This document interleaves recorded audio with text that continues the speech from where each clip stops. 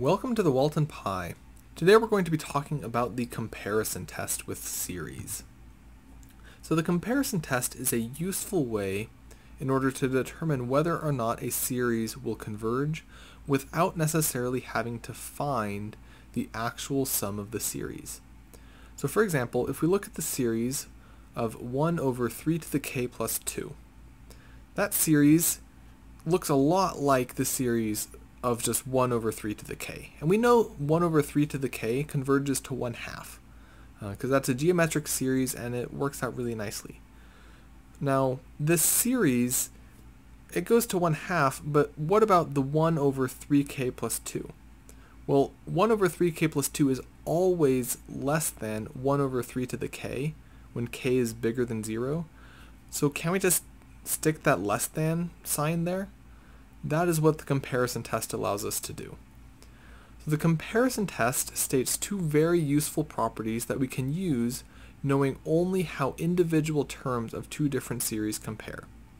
So one requirement to use the comparison test is that every term in the series has to be greater than or equal to 0. So if 0 is less than or equal to a sub k and is less than or equal to b sub k for all k, and we know the sum of b sub k converges, then the series of a sub k will also converge, with the sum from k equals 1 to infinity of a sub k always being less than or equal to the sum from k equals 1 to infinity of b sub k. So this says kind of what we would intuitively think. If every term in our first series is smaller than or equal to every term in our second series, then the first series is going to be smaller than or equal to the second series.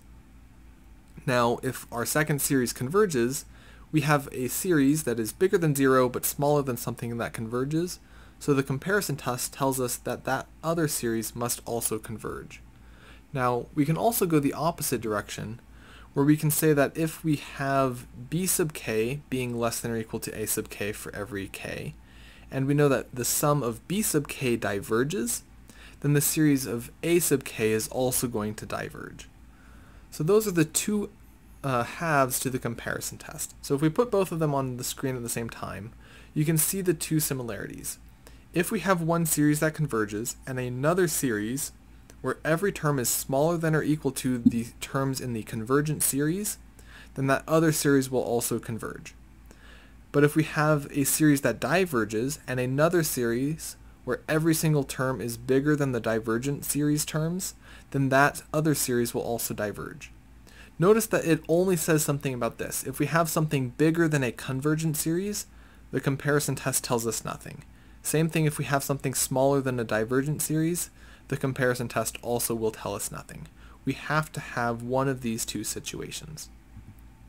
So let's try and determine if the following series will diverge or converge. So we have the sum from k equals 1 to infinity of 3 plus k all over k squared. Well, this is greater than or equal to the sum from k equals 1 to infinity of k over k squared. Because if we remove 3 from the numerator, that's going to make every fraction smaller. So k over k squared, that's the same as 1 over k. And the sum from k equals 1 to infinity of 1 over k, that is the harmonic series, and that diverges. So since the sum of 1 over k diverges to infinity, we also know that the first sum, the sum of 3 plus k over k squared, must also diverge.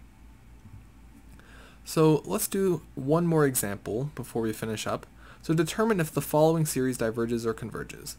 The sum from k equals 1 to infinity of 2 minus k over 3k plus 7, or 3 to the k plus 7.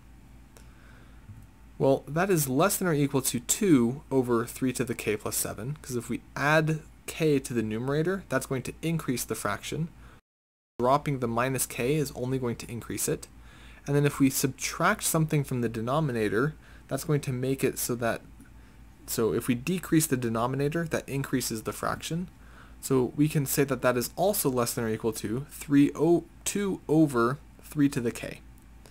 Now 2 over 3 to the k is 2 times the sum from k equals 1 to infinity of 1 over 3 to the k. And we know 1 over 3 to the k, that series converges to 1/2.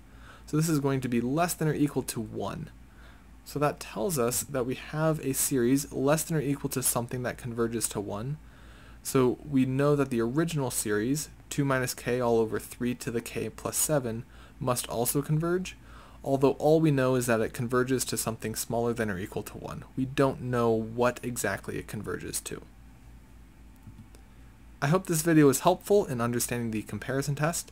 Please check out some of my other videos, and please like and subscribe if you haven't already so you don't miss any of these and so I can continue to make these sorts of videos.